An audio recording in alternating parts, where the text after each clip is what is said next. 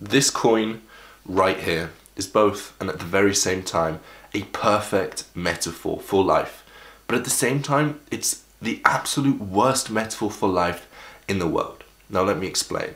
And the two concepts that I'm about to share in this video are two of some of the most powerful concepts I've learned about after reading hundreds of books, literally over 100 books, and many thousands of hours of research. Now, how is this coin a terrible way of viewing life? Well, today, 3 separate events happened that prompted me to make this video. The first one was I was in a group of friends and we were talking about relationships and how serious those of the people in the group who were in a relationship were about their relationship. And there was one girl who was obviously not very serious about their relationship, and when questioning came up and prompted her, she then replied by saying, well, most people our age aren't going to be together for the long run. 80% of people our age break up. And anyway, over 40% of people that get married divorce anyway. So why would I be serious about my relationship? That was the first thing that happened. The second thing that happened was when I met someone and told them that I was going to be an entrepreneur, they said, ooh, it's a risky route. 9 out of 10 businesses fail. That was one of the first things he said to me. 9 out of 10 businesses fail. The third thing that happened was, again, we were in a group and there was a couple people that were smoking. And when someone brought up a statistic, and I can't remember the exact number, but they said something like, for every cigarette you smoke, you're increasing your likelihood of getting lung cancer by 1%. So if you smoke 10 cigarettes, it increases by 10%. I can't remember the exact statistic, but it was something along those lines. And one of the people that was smoking replied by saying, yeah, well, over 40% of the population get cancer anyway, so what's the point in trying to avoid getting cancer? Because chances are 40% of the population are going to get cancer anyway. These 3 situations, the relationship, the business, the cancer, the 40% of relationships or divorce, 40% of marriages fail, and 9 out of 10 businesses fail, and 40% of people get cancer. These all have something very significant, and it's the exact opposite of this coin. Because those 3 people and society, everywhere I see this same trend in society, they view life as a statistic. They think, yeah, 9 out of 10 businesses are going to fail. Yeah, my marriage is probably going to end in a divorce. Yeah, there's a chance that I'm going to get cancer. But what they fail to understand is that you have a control over that outcome. So yes, 40% of marriages end in divorce, but that isn't to say that your relationship has a 40% chance of ending in a divorce. They're different, because in one, we're taking the average of the whole population, and in the other, we're taking you and your one situation, but you have control over that one situation. You can do things to increase the likelihood of your marriage surviving, just how you can increase things that you can do to get your business to not be one of the 9 out of 10. You influence your relationship, you influence your business, and you influence the likelihood of you getting cancer. Again, just because 4 out of 10 people are going to get cancer does not mean that you have a 4 out of 10 chance of getting cancer. You can influence that statistic and greatly reduce it through good life choices. And this puts you in the driver's seat of your life. This puts the control back in your hand. Because if you're saying, oh, 40% of relationships or 40% of marriages are going to end in divorce, you're putting the control into someone else's view. You're putting the control outside of yourself. And when you do that, straight away, you could tell from her attitude, she wasn't willing to work on her relationship because she thought that it was going to end. That is a devastating thing to do. And if you're never going to start a business because 9 out of 10 businesses fail, that is absolutely shooting yourself in the foot. And if you're going to continue smoking because you think that, oh, chances are I'm going to get cancer anyway, then that is a devastating life decision.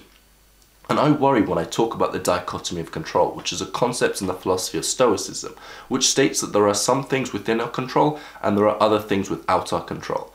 I worry that people are using the dichotomy of control as an excuse to not live their life to their fullest. Because when things go wrong or they don't get what they want, they now have an excuse to blame the dichotomy of control. They say, oh yeah, well, I didn't have full control over that, and sometimes that's just what nature gives to me.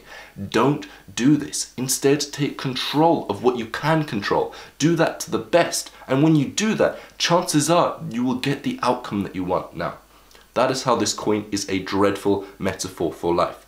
But how is it a good metaphor for life? Well, in 1984, the book and the film, there's a quote that really stuck out to me. And before I get to the quote, there was actually someone and his only job. And let me go back one more time. If you don't know what the 1984 is, put simply, it was a prediction up into the future of what life would be like in 1984. Obviously, it was written before then. And they said there was going to be this huge authoritarian government that was going to control all of the people. And in that government, there was one person, and his job was to rewrite history. He was going and he was changing the history books, rewriting them in a way that supported the government's propaganda, was turning history into propaganda for the government, rewriting it in a way that supports their beliefs. And there's a quote in that film that goes like this: "He who controls the present controls the past, and he who controls the past controls the future." And in the example given in the movie, there was someone that was rewriting history. So they controlled the present, they were rewriting the past, and that was affecting the future. But what I think George Orwell was meaning when he wrote the book 1984, what he was meaning by this quote was that that person is you, because you control your present, which means that you can rewrite your past, which will affect your future. See, most people in the way society views us and our identity is static. People and society around us say we are this person. And we do this because we fill out forms. We say, what's your age? What's your gender? Here's a picture of you. That is your identity. And that is all reinforcing the idea that our identity is static. But in reality, our identity is simply a group, a collection of beliefs about our past. We assume and we build up our identity on the past. If you procrastinate every single day, you are now a procrastinator. That's how you view yourself. If you wake up late every single day, you are not a morning person. That's how you view yourself. The way you view yourself is simply built up beliefs about your past. If someone says you're ugly, that's now how you view yourself. Chances are, or if lots of people tell you you're ugly, that's how you view yourself. The way you view yourself is simply an accumulation of all of the things that have happened in your past.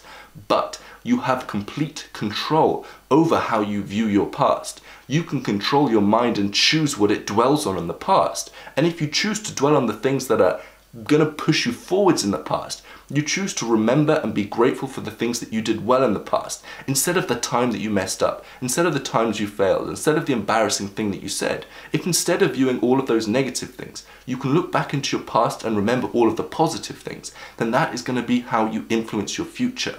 You control your present. You can influence how you view your past, and when you change how you view your past, that is how you're going to change your future. These are two different concepts. Oh, wait, no. How does this relate to the coin?